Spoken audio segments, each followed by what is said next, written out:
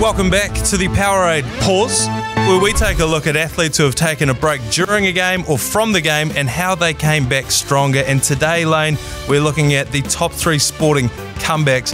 We had to start with His Earnest, Michael Jeffrey Jordan. MJ here shocked the world when he retired after winning 3 consecutive NBA titles.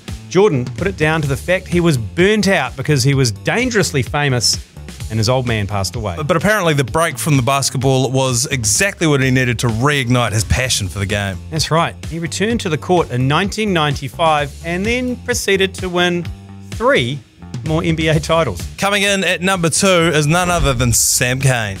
Sam Cane here suffered a broken neck in a test match in 2018 versus South Africa and was forced to undergo surgery. Yeah, eventually they ruled out paralysis, but he then had to go from being asked not to lift anything heavier than 2 kilos to being asked to lift the William Webb Ellis Cup for his country.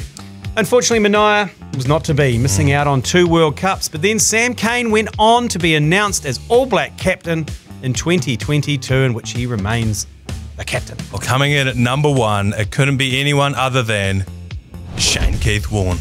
In 2007, Warnie here, he retired from all cricket as the 2nd highest wicket taker of all time. But he didn't stay away for very long, because after a short break he returned for the inaugural IPL season as player captain coach. Shane Keith led the Rajasthan Royals to the 2008 IPL title, etching his name into the history books. Plus, he banked himself $450,000 US for his efforts. What a comeback.